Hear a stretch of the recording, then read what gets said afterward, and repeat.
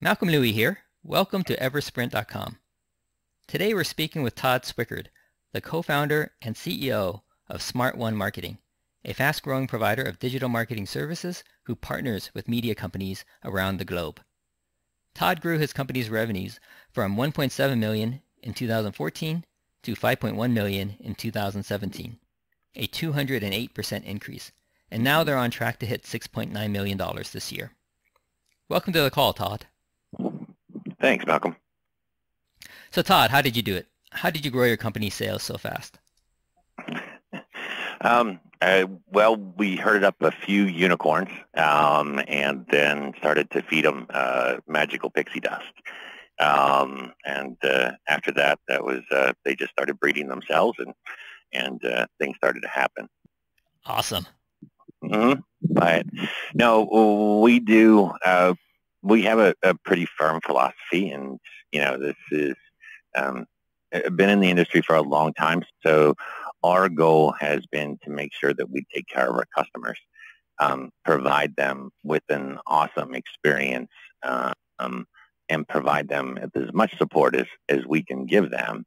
And we do that through a variety of different ways. One, we make sure our folks are up to knowledge every day and constantly learning of all the new trends, tricks, and wonderful digital spaces that are out there that are constantly changing and creates a roadblock for a lot of SMBs and mid-sized businesses.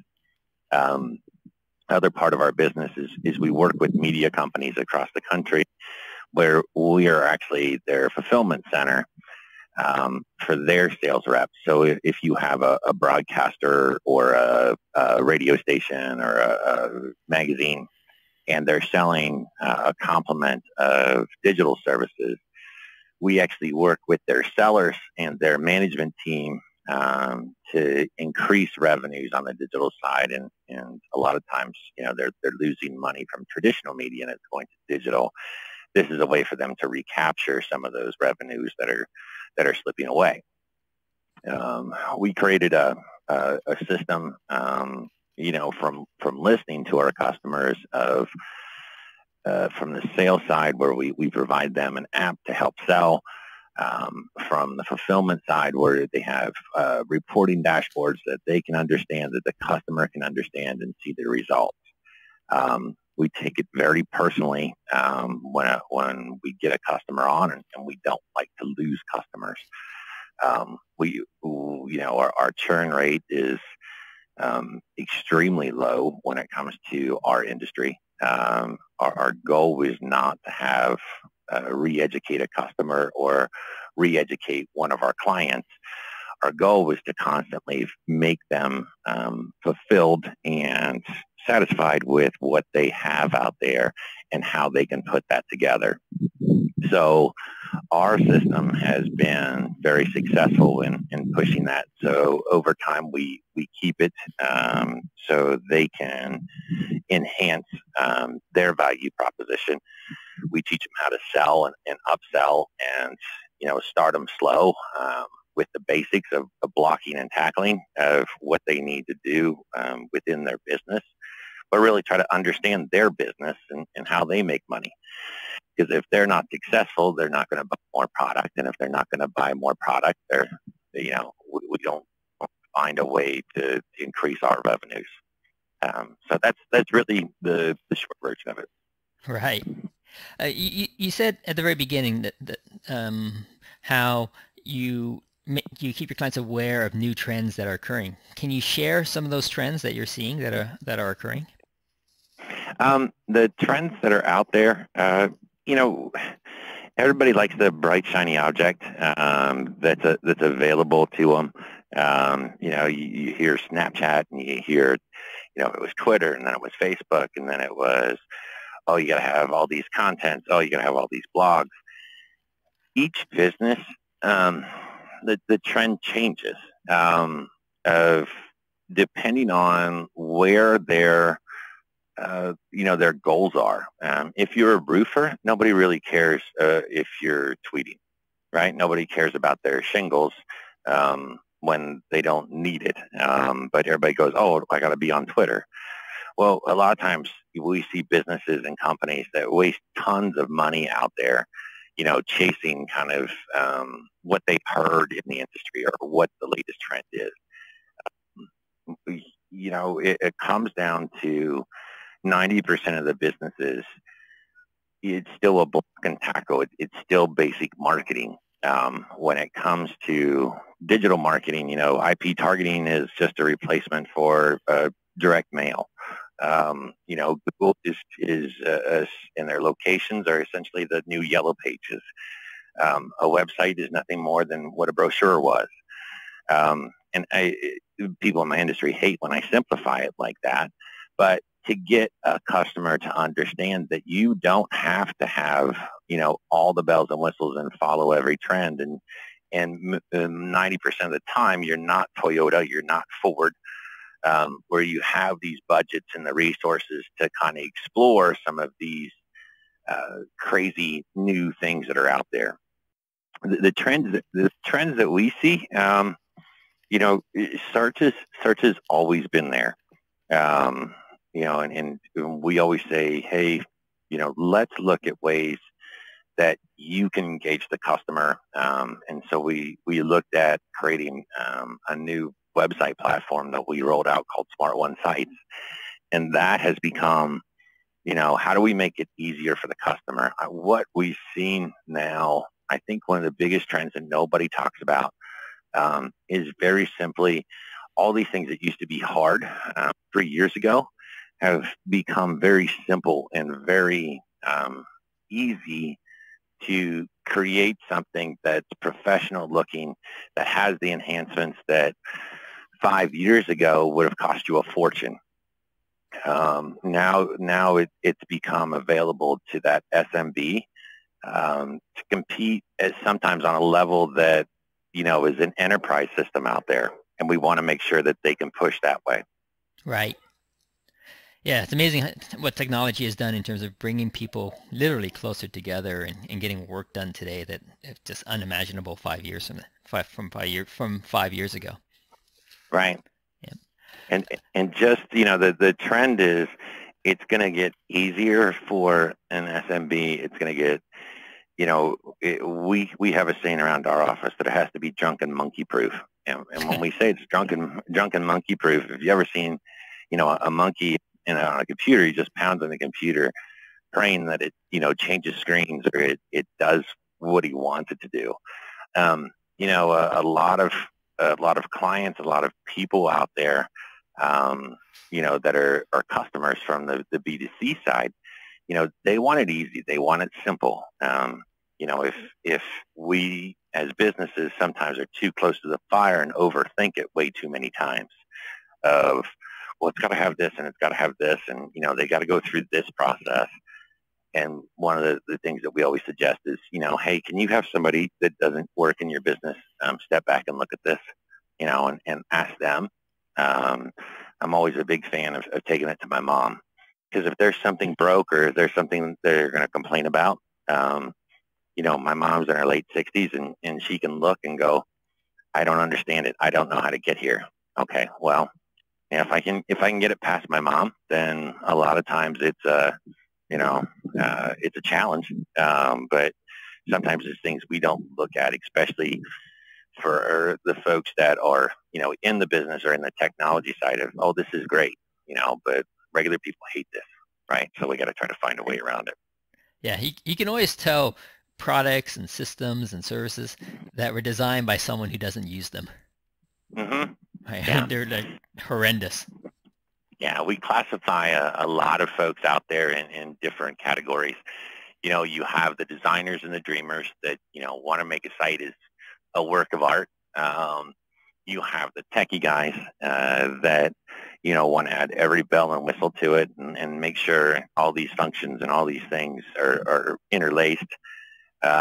We kind of present ourselves as kind of the block and tackle. You know what? We're going to make it functional. We're going to make it pretty, right? Is it going to be the prettiest? No, probably not, right? I'm sure there's somebody who can make it prettier than us. Is it going to be the most cool thing in the world? it's going to be close, but it's not going to be, we're not going to spend millions of dollars trying to get somebody to understand that they don't have, the latest, greatest technology out there, and they need to spend $50,000 instead of $5,000 to get the same results. Right. Yeah, I've been doing other interviews with other fast-growing companies, and part of my research is visiting their website. And I have to say, just like what you just mentioned, the websites they have are functional. They're not the prettiest. They don't have every single fancy little tool, but it's been good enough for their needs to grow their business astronomically fast, just like how you have with your business as well. Right.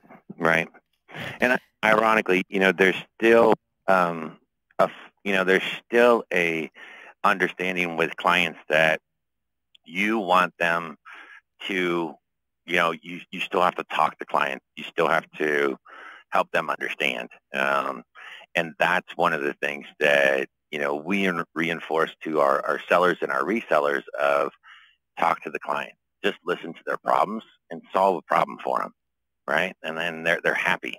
Where if you try to overcomplicate it and find magical ways to do it, then it just, it does nothing but frustrate the customer.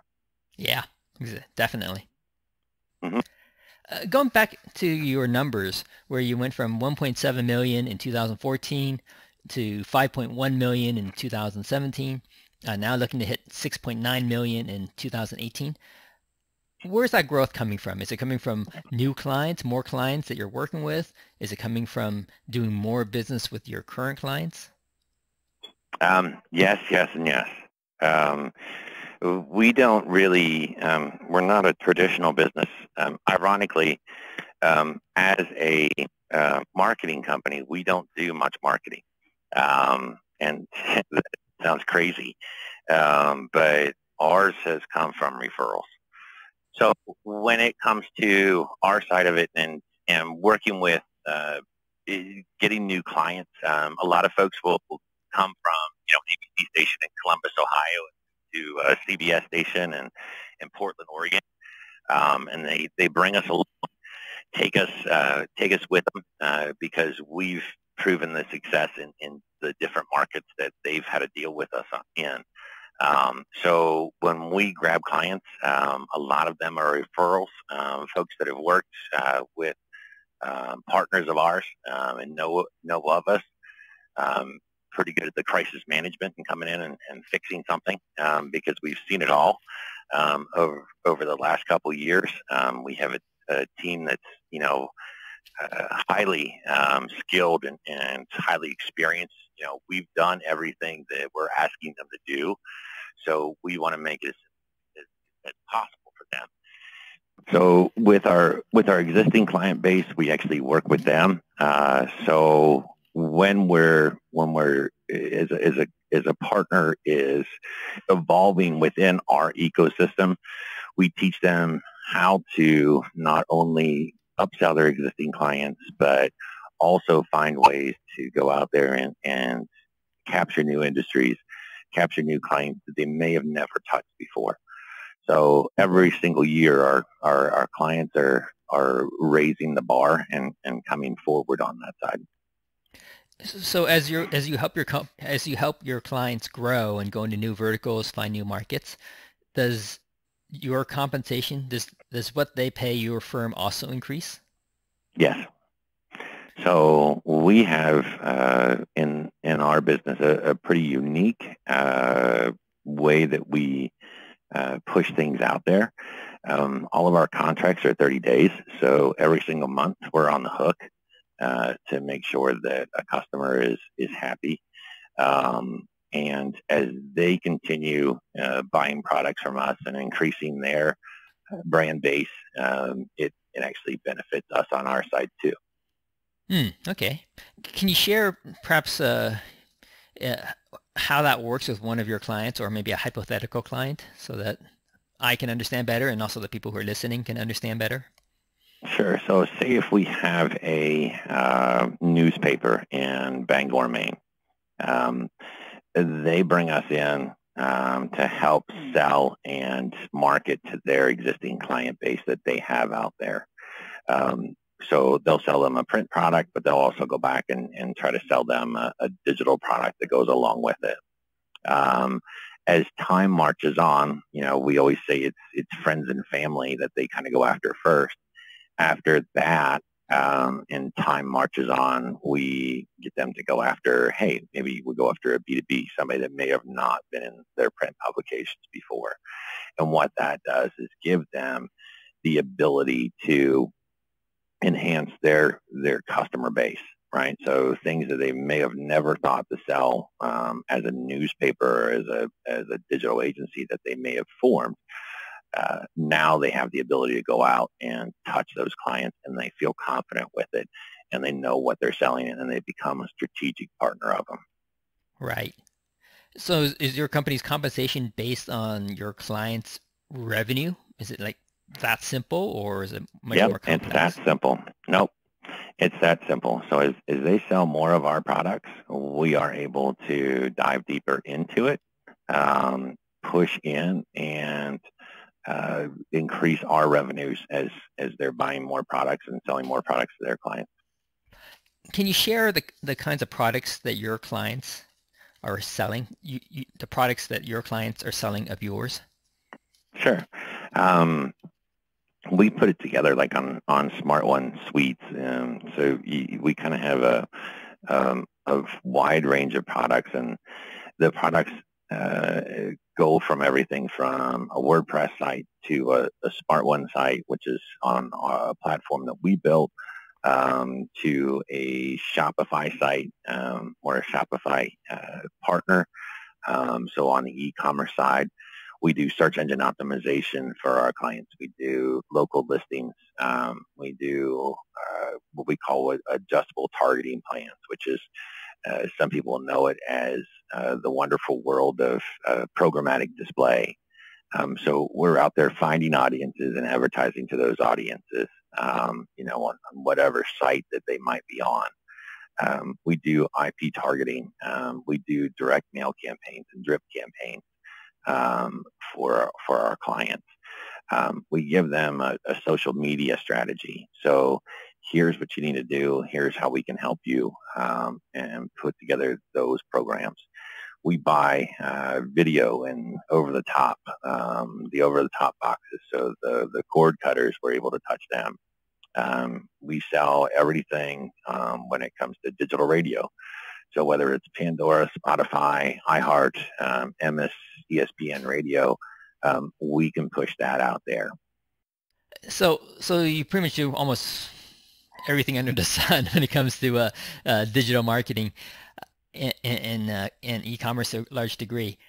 For the example you gave before of the Bangalore, Maine newspaper, right? How are they reselling your services into the new and different verticals and markets? So they have, why we partner with, why we've partnered over the years with media companies is they've had a huge relationship with clients. They've been able to, whether it's a newspaper, they've sold things, they have a trusted relationship. So we partner with them to go out and touch those. I mean, they have all the statistics, they have all the understanding of what's out there. So we can go back and help them reapproach their clients with things that they may have not have had in the past. Okay. Can you give an example of how this newspaper in Maine might approach one of their clients, and then they would be reselling one of your products or services to that client? Sure. So say it's, let's just go with a simple insurance agent, right? So a lot of times the insurance agent has sold, they've advertised in the paper, and now they want to find a way to reach folks online. So we'll work with them to help them analyze their site. Do they need a new site? And we can quote them a site if they're not showing up in the local listings. We can expedite that side of it. If they're trying to sell life insurance to females that are married with school-age children, we can find that audience and market out there. We can give them an ability to touch the 18 to 35-year-old with streaming radio and push that out there instead of the traditional terrestrial radio that's out there. So we find a solution that works with it for them. So is your media partner the main newspaper? Are they just making an introduction to you, or are they reselling your services on a white label basis to their clients? A lot of our clients will actually go through, and it depends on the media. It depends on the agency, or it depends on the partner that we have out there. Some of them will just bring us in as a strategic partner that works with them. Some of them completely white label our services. Okay. So which do you prefer, working as a white label provider or as a strategic partner? You know, I don't know if I have in different situations, it works well in both. You know, we get a little schizophrenic around here when we're all white labeled, you know, because we have to be whoever we are that day. But, you know, most of the time it's completely simple, and, you know, kind of we're all used to it. Right. So how much of your business would you say came from referrals, where people move jobs and they bring you on board, as opposed to you successfully helping your existing clients grow their book of business further, and then you in turn participate in their growth? It's probably about a 60-40 split. When it comes to our new business, comes from a lot of referrals that are out there. And then that 40% would be the folks that are, you know, growing their existing business. So as we continue to take on markets and media partners, they have a great way of, you know, we give them the tools and the ability to go out there and upsell their campaigns. Right. So when do you think you're going to go beyond referral marketing, growing your business from referrals, and instead being more proactive in your marketing? When's that going to happen? And what is your plan? What marketing channels are you thinking about using to grow your business?